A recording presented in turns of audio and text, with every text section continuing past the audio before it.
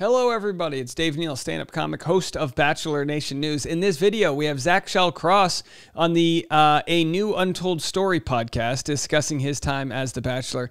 It's a real hilarious episode. I can't wait for you to listen to it. Zach talks about why he freaked out and self-eliminated from Rachel Recchia's season. No, we don't have information about the fantasy suite or what might have gone down, but I wish we did. Although he does give us some very specific information about what goes on there, some of the mistakes he made. I've always said this, some of the best Bachelor interviews are the ones done off of the show. You know, because these guys that run this podcast are really good at what they do. They're good at providing a very sort of like garage, they're basically like in a garage set, you know, where they're just guys hanging out, shooting it, and they can ask questions as sort of casual Bachelor listeners. Let's have a listen. I self-eliminated. Oh yeah, that's right. That's right. Yeah. That's the best thing you could do. Wait, what? Yeah. It's self-eliminated. It's suicide. Is it because you knew you were? Is it like resigning? Yeah, it's basically you knew you were fucked, or well, like what's next after that stage that I left? I was like, it's either engagement or not, and can I see myself getting engaged with that person? I couldn't at that moment. I was like, there's no way it's us. Like you just know that feeling of, if this is your person or not.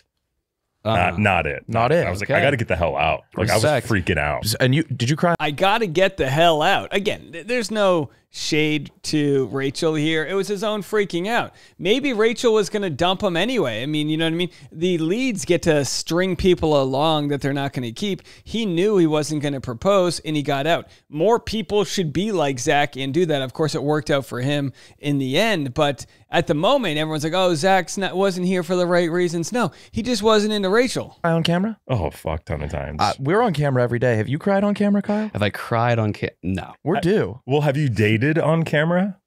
No. Like done anything romantic? All right, so when you date on camera, you are going to cry on camera. And there's several other great clips. So, I mean, to be quite honest, that's really, no, there's a few other times he mentions his season, but that's kind of like the juicy part about Rachel where he's like, I freaked out. I had to go. And I'm sure, like that's probably how the fantasy suite went. He got in his own head. They made out, maybe it wasn't everything they wanted it to be. And he's like, no, we're done here. We're done here. And you're from? I'm from Anaheim, California. And what type of adversity did you face growing up in the north side of Orange County? You almost lost me there. Any? What was like tough? What was tough? I mean, it was shit. It was really man, yeah. Crazy you made it to this position in life. Crazy you made it to this position in life. I mean, always nice to see we can have a laugh out of a tall male, good-looking white man not really having much adversity. Hey, that's fine. He actually did mention that he was a bigger guy. I think very early on in the episode, I don't even think we covered it here, but he mentioned he was 300 pounds, football player. Get right to it. All right. All right, Texas. Would you employ castle doctrine on one of the queens you left in the dust if she came crawling back to your property? What the fuck does that? What's castle doctrine? Stand your ground. Like, would you shoot her in the face if she? Oh my god! He doesn't know what to do. Welcome to the show, man. 11 in rushing. Yeah, I think so. I mean, we were triple option. I mean, you run the ball 99% of the time. So he's talking about how he played college football. Yeah. And you were much larger. I was about 300 pounds. That's crazy. Yeah, 298. Did you have to get the loose skin surgery? No, I didn't. Nice. You weren't fat. You just had big. to beef up, and you had to probably sustain a crazy diet, right? Well, yeah, I was pudgy. Oh, shit. There it is. Oh, that's not. No, that's my just sister. big. That's That's not a fat man by any means.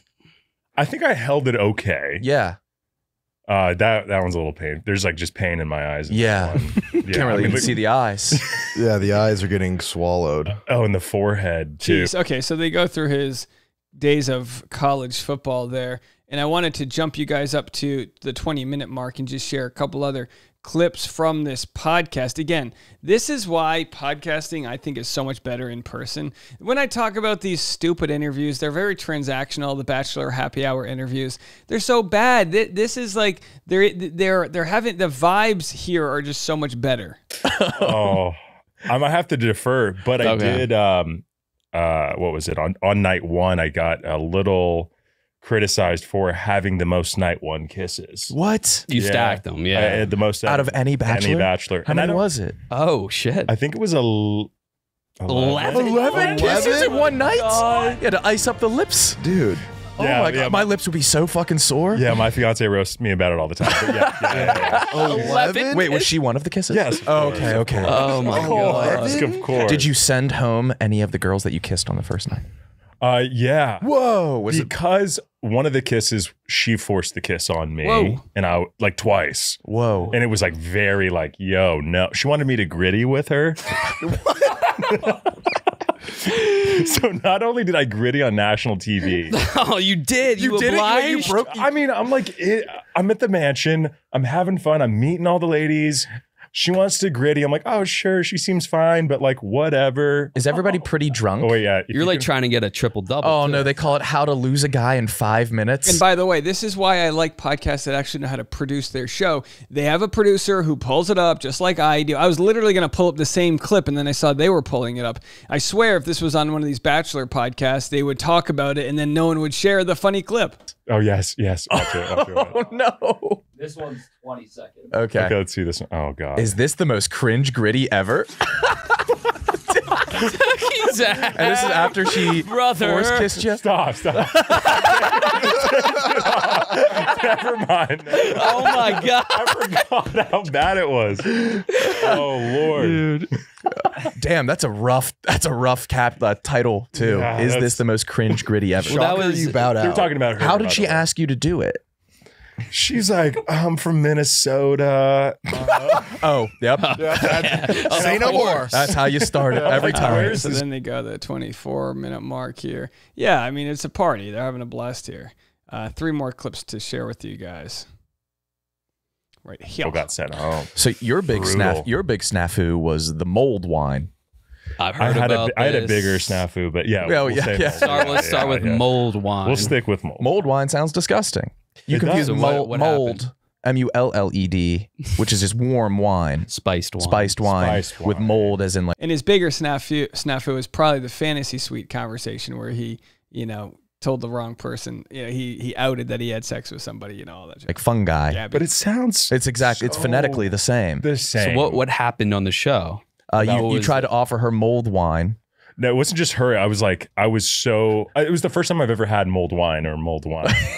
And I was like, this shit's amazing. Like, oh, it's sweet wine. It's kind of Fucking warm. mold. But it's gross. It's like cheese. Like cheese is mold, right? And I'm my telling God. all the girls, it's like I'm like some genius. It's like, did you know this is mold? Oh, no. Oh my God. And I got my life turned Can you around. pull up the clip? It's you reveal. You found out like at the a reunion, right? I found out in an interview, Okay. like, after the fact, after I've been spewing to everyone. Did you tell people off the show about mold wine? Oh, totally. I get shipped mulled wine now. Oh hell yeah! Yeah. Oh no! Oh, Nuke and tech. Oh. Okay. Bring it up, Scotty. There it is. Producer What do I School look- Zach on mold wine. Mold, which sounds really gross, but believe it or not, it's delicious. Okay, I heard you guys' conversation. You know it's not mulled wine, right? It's mulled, like MULLED.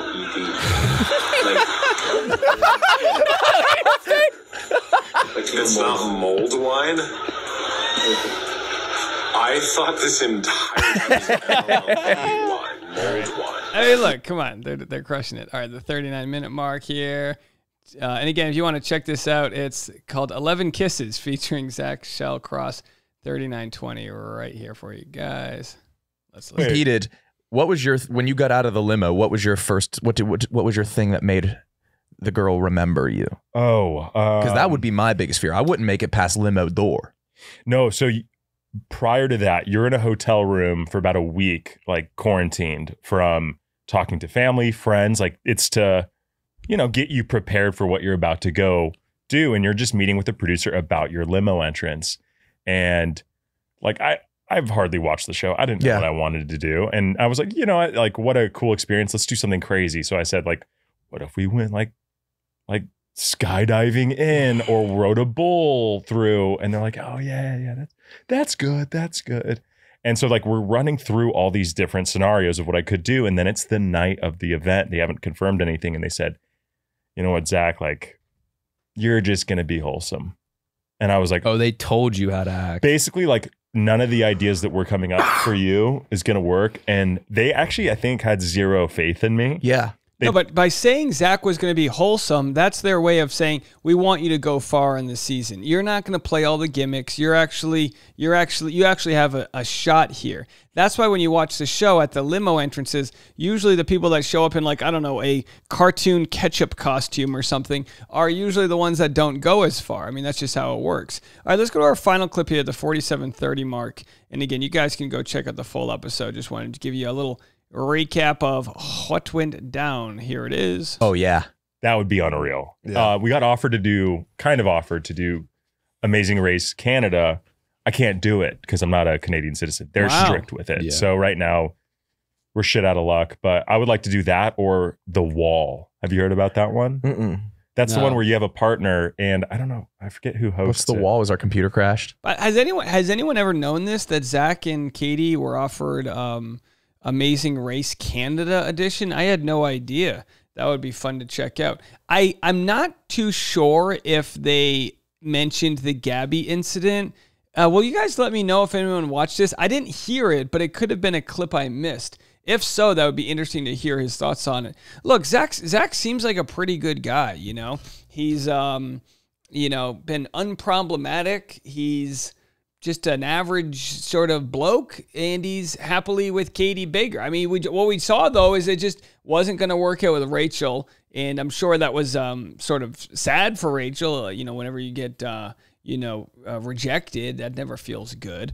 But again, wishing her the best. And Zach and Katie, I mean, they've got some of the best potential of any of the Bachelor couples that are still out there. They seem like they're in great shape. I mean, we never know what's going on behind the scenes here, but very happy for them. Hey, there's got to be something about these Canadians, Katie, right, and Caitlin, and they do well on our TV show. So congrats to the Canadians out there with your 13-point maple leaf, whatever it is. All right, well, we'll be back. I'm going live on Patreon right now. Patreon.com/Dave Neal. We'll see you over there. We'll be sharing some behind the scenes exclusive content.